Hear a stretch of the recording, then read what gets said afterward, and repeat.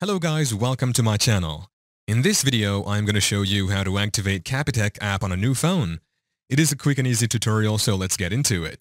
The first critical point that will allow you to sign in on the new phone is to make sure you verify your email address on the app in the old phone. If you have verified your email address, make sure the Capitec app is installed on your new phone. You can do this by going to Play Store for Android users or App Store for iOS users. Search for Capitec right here. Click on Install to install it. Once you have it, tap on Open right here once done. Once in here, you will have these two options, Sign in and Open an account. You already have an account from your previous phone, so tap on Sign in. Do you want to sign in for yourself or for your business? Select what applies to you. Once done, click on Get Started.